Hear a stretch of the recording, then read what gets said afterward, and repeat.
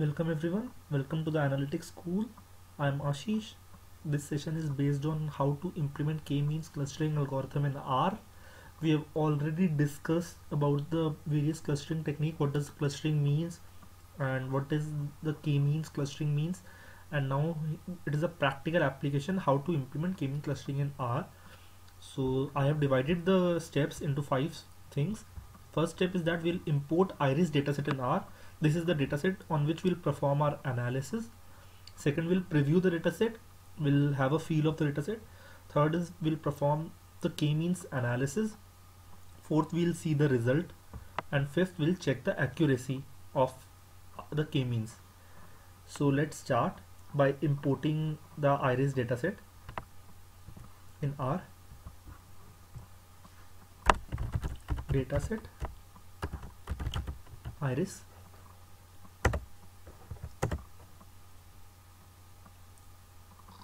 could not data iris. Now we'll see the dataset head of iris. We can see that there are 4 columns: sepal length, sepal width, petal width, and fifth is species. And these are the attributes. Let's see there are how many rows. N row iris. There are 150 row. That means there are 150 kind of species in this dataset. And the column, as we can already see, but still we have 5 columns. 4 are the sepal length, sepal width, petal width. 1 is species. So there are 3 kinds of species here. Let's change this dataset, copy this dataset into another variable, but we'll not have this 5th variable species here, and we'll have only the first 4 categorical variable. So let's copy it into 5th variable. Let's rename result res iris. Now we'll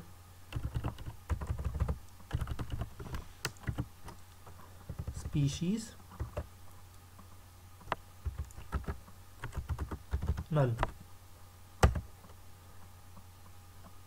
Now let's look at res.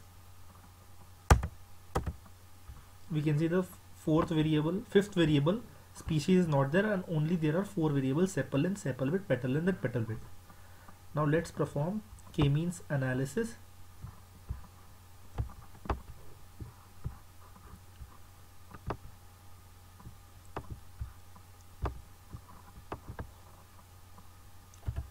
Final result. I'm defining another variable fres k-means res. You will have to specify that how many cluster you want. So I'm specifying that I want 3 clusters. So let's see fres. I'm getting this output.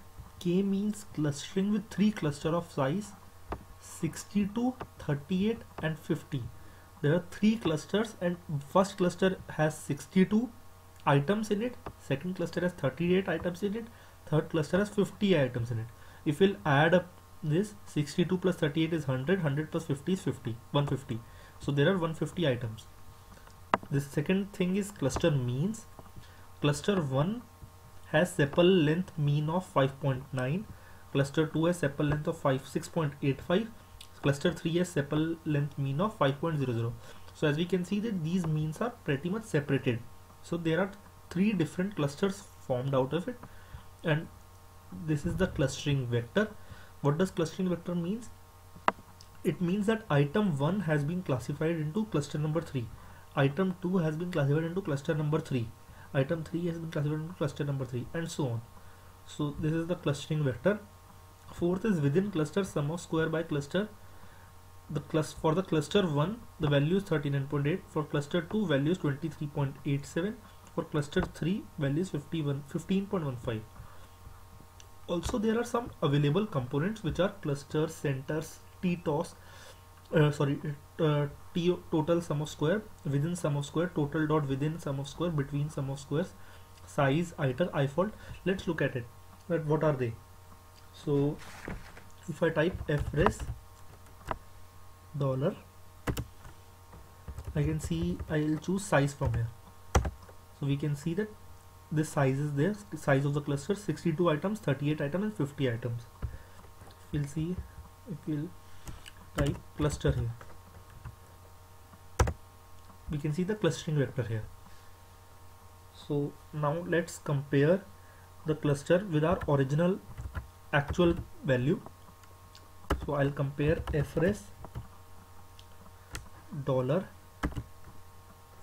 cluster, it will give me the clustering vector, and initial iris dollar, the fifth column which we eliminated, that is species.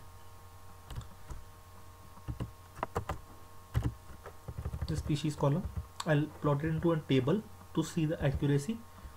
So I can see this Setosa in the iris variable has 50 species into it, and that is classified, that has been correctly classified into our cluster number 3.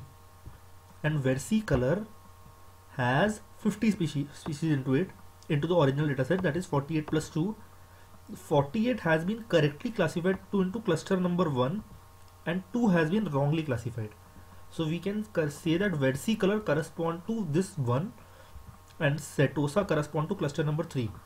This Virginica, in this Virginica 36 has been classified into cluster number 2 while 14 has been wrongly classified into cluster number 1.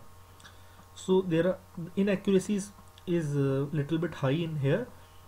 So we can map these clusters, that Setosa correspond to cluster number 3, versicolor correspond to the cluster number 1 and Virginica correspond to the cluster number 2. So this is how we perform clustering analysis in R. Thank you, and subscribe my channel for more updates on analytics. Thank you.